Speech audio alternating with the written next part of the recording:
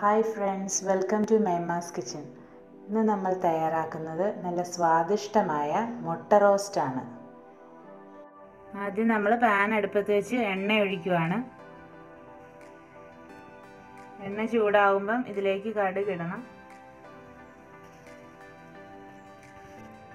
കടുക് ഇട്ട് കൊടുക്കുകയാണ്. എണ്ണ ചൂടായിട്ടുണ്ട്.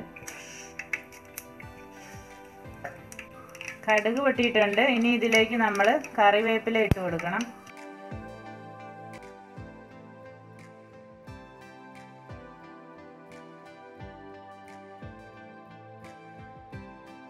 ഇനി ഇതിലേക്ക് നമുക്ക് സവോള ഇടണം. സവോള ഇതുപോലെ കുഞ്ഞായിട്ട് അരിഞ്ഞതാണ്, കൊത്തി അരിഞ്ഞെടുത്തിരിക്കുന്നതാണ്.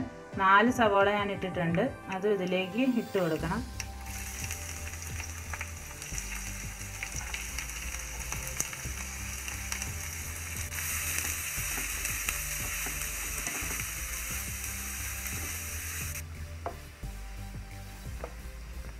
ഇനി ഇതിലേക്ക് വെളുത്തുള്ളി ഇടണം. അതും ഇതുപോലെ വട്ടത്തിലരിഞ്ഞ് ചെറുതായിട്ട് വട്ടത്തിലരിഞ്ഞെടുത്തതാണ്. 6 അല്ലി വെളുത്തുള്ളി ഞാൻ എടുത്തിട്ടുണ്ട്. അതും ഇതിലേക്ക് ഇട്ട് കൊടുക്കണം. പിന്നെ പച്ചമുളക് വേണം. പച്ചമുളകും വട്ടത്തിലരിഞ്ഞതാണ്. ചെറുതായിട്ടാണ് ഇതിനെല്ലാത്തിനും അരിയണത്. അത് 5 എണ്ണം ഞാൻ എടുത്തിട്ടുണ്ട്. അതും ഇടണം. പിന്നെ നമുക്ക് ഇഞ്ചി ഇടണം. ഇഞ്ചി ഇതുപോലെ കൊത്തി അരിഞ്ഞതാണ്. അത് ഒരു ചെറിയ കഷ്ണം ഇഞ്ചി മതി. അതും കൂടി ഇതിനകത്തോട്ട് ഇടണം. ഇനി ഇതെല്ലാം നമ്മൾ ഇളക്കി കൂട്ടുവാണ്. നല്ലപോലെ ഇതെല്ലാം വഴന്ന് കിട്ടണം. സവോളയുടെയൊക്കെ കളറ് മാറണം കുറച്ച്.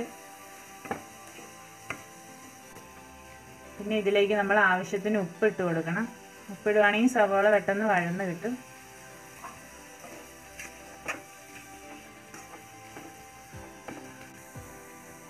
സവോള നമുക്ക് വഴന്ന് കിട്ടിയിട്ടുണ്ട്.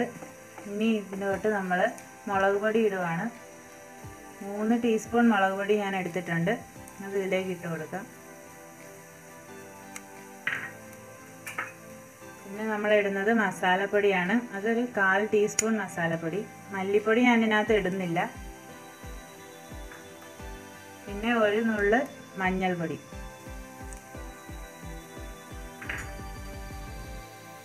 ഇനി ഇതൊന്ന് മൂപ്പിച്ചെടുക്കണം.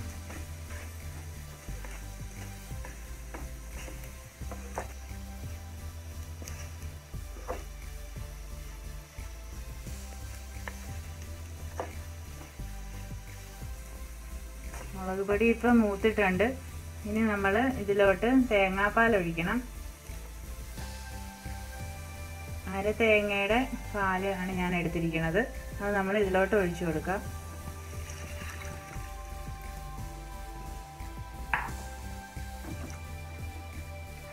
ഇതെല്ലാം കൂടി ചേർത്ത് നമ്മൾ മിക്സ് ചെയ്തെടുക്കണം.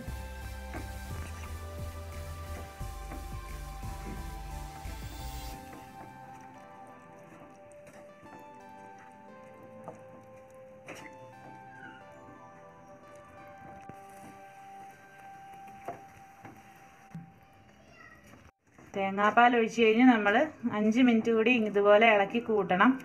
കാരണം തേങ്ങാപ്പാൽ ഒഴിച്ചിട്ട് തിളയ്ക്കാൻ പാടില്ല. ചെറുതായിട്ടൊന്ന് ചൂടാവുകയേ ചെയ്യാവുള്ളൂ. വേറെ വെള്ളമൊന്നും നമ്മൾ ഒഴിക്കുന്നില്ല. ഇതിൽ കട്ടിയായിട്ടുള്ള ഗ്രേവി കിട്ടുന്നതിന് വേണ്ടിയിട്ടാണ് അങ്ങനെ ചെയ്യുന്നത്. ഇനി നമുക്ക് ഫ്ലെയിം ഓഫ് ചെയ്യാം. ഓഫ് ചെയ്ത് കഴിഞ്ഞിട്ടാണ് നമ്മൾ ഇതിലേക്ക് മുട്ട ചേർക്കുന്നത്. ഇതിലോട്ട് നമുക്കിനി മുട്ട ചേർക്കാം. 5 മുട്ടയാണ് ഞാനിവിടെ എടുത്തിരിക്കുന്നത്. അത് നമ്മൾ ചേർക്കുവാണ്.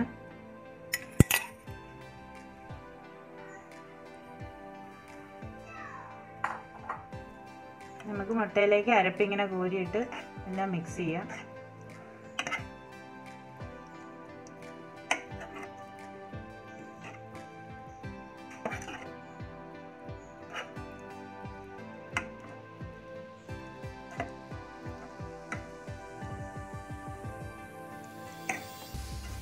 അപ്പോൾ നമ്മുടെ മുട്ടക്കറി റെഡി ആയിട്ടുണ്ട്.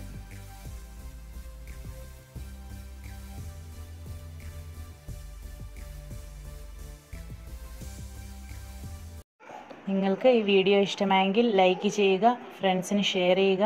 നിങ്ങൾ ഈ ചാനൽ ഇതുവരെ സബ്സ്ക്രൈബ് ചെയ്തിട്ടില്ലെങ്കിൽ ദയവായി സബ്സ്ക്രൈബ് ചെയ്യുക. നോട്ടിഫിക്കേഷൻസ് ലഭിക്കുന്നതിന് ബെൽ ബട്ടൺ ക്ലിക്ക് ചെയ്യുക. അടുത്ത ദിവസം മറ്റൊരു വീഡിയോയുമായി കാണുന്നതുവരെ ഗുഡ് ബൈ.